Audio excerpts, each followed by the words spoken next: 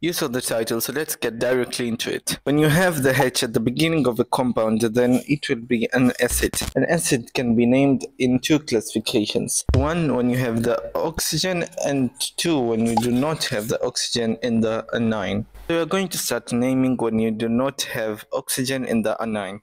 So let's take, for example, when you take HCl. How can we name this acid?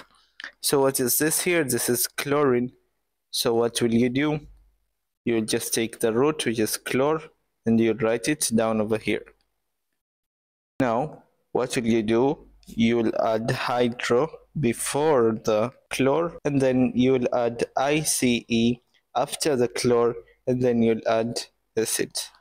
And that's how you can simply name the acid which has no oxygen. Now, naming the acids which have oxygen will be classified into two.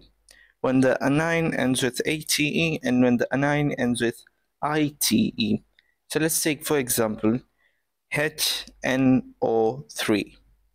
Now this NO3 from the table, polyatomic ions table, is called nitrate. Now we can see here that it ends with ATE. So what will you do? You will cancel out this ATE, and then you will write IC instead of ATE, and then you'll write acid. So this will be called nitric acid. Now what if you have here HNO2? Now this NO2 from the polyatomic ion table is called nitrite. So you can see here it ends with ITE. So what will you do? You'll cancel out the ITE, and you'll have here, instead of ITE, you'll write OUS, and then you'll add acid. So this should be called nitrous acid, and that is how you can simply name acids.